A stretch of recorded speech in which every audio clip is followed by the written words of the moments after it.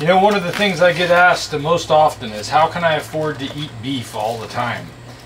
And you know, I don't make a lot of money. I've worked several jobs since I've been doing this channel, and for the most part I've taken a downgrade in income. I did have a bit of a savings when I first moved here that got me along for a little while, but I mean, goodness, I'm a server right now. I'm doing in-room dining at a hotel, so it's not like I'm made of money. So how do I keep doing this? Put simply, I look for deals. I know when steaks go on sale at Publix, and I check the ads every week to look for other deals. You know, I find the places that serve the meats that I like to buy, and then I keep up with what their specials are going to be. Right now, for instance, Publix is running bone-in ribeyes for $8.99 a pound. Now, that's not the lowest price they usually run them for, but that's one of the lowest prices you're going to find. And since I'm getting a little low, I've probably got 3 or 4 weeks worth of ribeye from the Easter special in there, but I'm not going to have enough ribeye to last until next Labor Day. I eat a ribeye almost every day. I love the ribeye for its fat to protein ratio, and I love it for the flavor.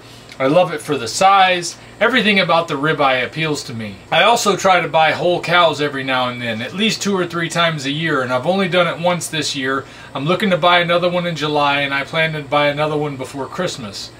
And that's how I make sure I do a bit of a more nose to tail type of eating. I mean, 3 whole cows a year is pretty good for one guy sharing with his wife and kids. And I'm the only one who eats all meat. It comes down to trying to save money any way I can. I'm looking for the special prices, but at the same time, I don't want to sacrifice for bad quality meat. I don't eat a lot of burger because I'm not really very trusting of the meat packers out there and how they're cutting their burger. I find that a lot of them are using natural flavoring, and I know from reading the FDA website that natural flavoring, if it comes from an animal product, has to state specifically what it is. So the one thing I do know is it's not natural meat flavoring, whatever it is. So when I see natural flavoring on a meat product, I avoid that like the plague. And I can tell the difference as soon as I bite into one if it's not natural. But the best way I do is I look for the specials. I mean, that's what it comes down to, is finding the best deals I can find on meat and then buying them in quantity. I wrap my own meat so that it'll stay longer in my freezer. And I buy whole cows, which even when I buy whole cows, because I buy a really high quality meat, I buy only grass-fed, grass-finished, and I buy from one rancher that I trust. And I still spend about $8 to $9 a pound overall on the entire cow. And heck, that's what I just paid for ribeye. Now, these are grain-fed animals from a store, so I don't know the rancher that raised these. I don't know how well they did. I don't know if they didn't use a lot of antibiotics and if they avoided giving them vaccines that they may or may not need. Unfortunately, those are the choices we have to make sometimes. And you know, after I left Publix today, I went by Sam's Club to pick up a few other things that I needed for the house, and I noticed they had chuck roast on sale. And at Sam's Club, when they do chuck roast on sale, they do the chuck steaks for the same price per pound, so you're not paying more to have them cut into steaks. So I figured, well, I'll just buy some steaks because, you know, I haven't tried them in the Grail ChefMaker. And I thought it would be a good idea to share with you whether or not cooking a chuck steak in the Grail ChefMaker is going to work out well, because it is a good way to save a little bit of money. At $5.68 a pound, they come out almost half the price of even my on-sale ribeyes, and they have a tremendous fat profile too. A lot of protein and a lot of fat in one piece of meat. It's not quite as sweet and juicy as the ribeyes are, but it's a lot better than just having regular old hamburger meat, that's for sure. I like the idea of being able to have some chuck roast or chuck steak. I do like chuck roast also. The problem I found with chuck roast is when you slow cook a chuck roast, all the fat winds up in liquid form around the meat. You lose a lot of the weight of the meat and you're not actually eating as much as what you bought. So that's the only drawback I have with chuck roast, although I still do love a good chuck roast. But today, we're going to do a chuck steak in the Grail ChefMaker. Give me a moment to finish packing this meat up and I'll dig right into that. There, that didn't take too long. Now I just got to put these in the freezer, and we're going to get some of this chuck steak ready that I bought. Alright, so I'm going to get the chuck steak ready using some of my favorite Redmond real salt, the only salt that I use. Mine right here in the United States, in Utah, from an ancient seabed, so that you don't get a whole bunch of modern day shipping pollutants into your salt. And boy does it taste good. It really just makes this meat pop. I'll tell you how you can get some at the end of the video, so be sure to stick around for that. I use the kosher salt on my meat because I can see it better than the fine salt, so that I know how much I'm putting on there. Sometimes I tend to put a little too much if I'm not careful. It is a thicker grade of salt.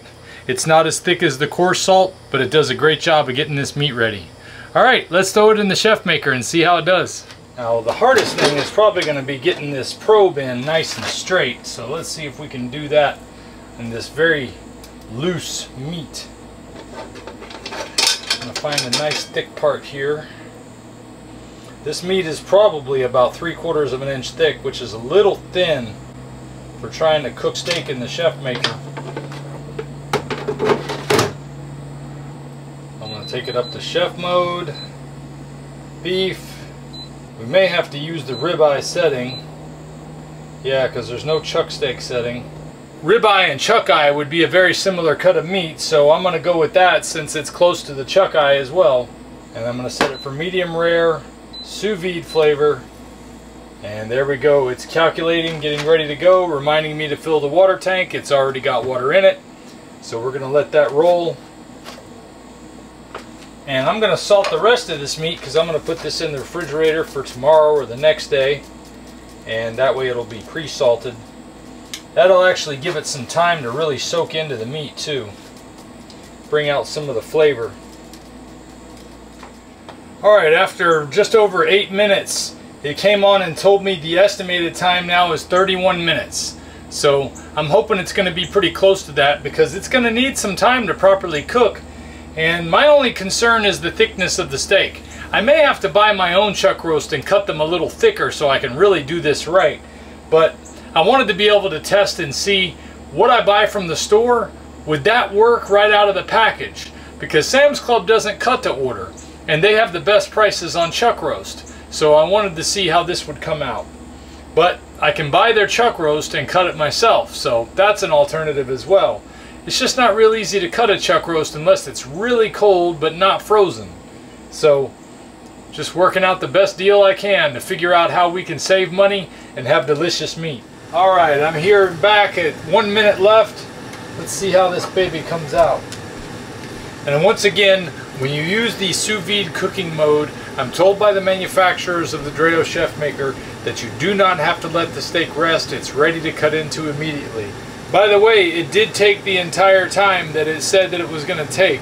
So I like that it's getting really good at measuring the time. It's been 39.5 minutes. Now sometimes it does take a little longer than that last 1 minute says, but I'd rather it be like this than count down real fast. Alright, first impression looking at it out of the air fryer is that it is cooked properly. I like that it's nice and crispy looking.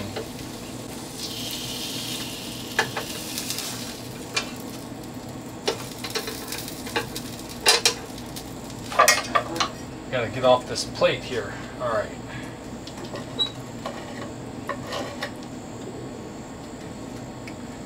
Alright, it's definitely cooked all the way through. And it is a nice medium rare, even on the edge. Well, it's still not as tender as a ribeye, but I really didn't expect it to be as tender as a ribeye, especially since I've been cooking all my ribeyes in sous vide mode lately too. It is a tougher piece of meat, but this came out really good. You've definitely got to chew it, but it's not something I would avoid eating. Very tasty. And I love that I'm not leaving all that delicious fat at the bottom of the crock pot where you wind up leaving it when you cook a chuck roast. Of course you could save and reuse that rendered fat, but it's nice to be able to get it with the meat you're eating. I'm still interested to see how it does with a thicker piece of meat. Would this replace my ribeye? Obviously not. But this is a very good option for somebody who's trying to save a little money and wants to be able to eat steaks every day like I do on a diet that most people say is too expensive to live on. Well, again, I don't find it to be too expensive, but I do shop very carefully for good prices, and I do look for good quality meat. I also save a lot of money in other areas that I used to spend money on that, thanks to this way of eating, I don't spend money on. Smoking, vaping, drinking, junk food, buying crap from the store when I stopped to buy gas, throwing food away. We used to throw so much food away when we would have a lot of spoilage. We'd make food and we'd have leftovers. When I make steak, I don't have leftovers. I eat every bit of it.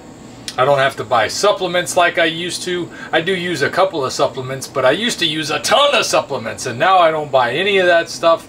Just a few things that I find that help me a little bit, and I'm still researching other ones to see which ones are actually going to do me any good, or are they just more hype. It's hard to tell these things initially, but I've been taking magnesium lately and I find it to be real useful. I know I feel really good lately, and there was a point at the beginning where I was really craving that magnesium, but I'll be talking about that in another video. But meanwhile, I don't spend as nearly as much as I used to on supplements, and I don't have to go see my doctor unless I really want to, maybe to get some blood work done. You know, because a lot of times if you have any type of insurance, you can go see your doctor and it's a lot cheaper than just doing one of those online lab kits. I feel healthy and I don't need to go see the doctor. Even more importantly, they don't seem to be able to do anything for me when I don't feel good. But all in all, I'm able to make it work on a very tight budget, and I feed my whole family with my income. So if I can do it, you can do it. ChefMaker can help because it can make your cheaper cuts nice and soft with that sous vide mode to where they're actually tender enough to eat. I mean, there have been chuck steaks I've tried before that I could not chew through. This, I can chew. So another steak made easy by the Dreo ChefMaker. Another option that might save you a little bit of money, and you can keep eating a carnivore diet that's going to make you look and feel the way you've always wanted to. That's it for this one, guys. I'll see you next time. If we pay extra, could we maybe get some grease or fat?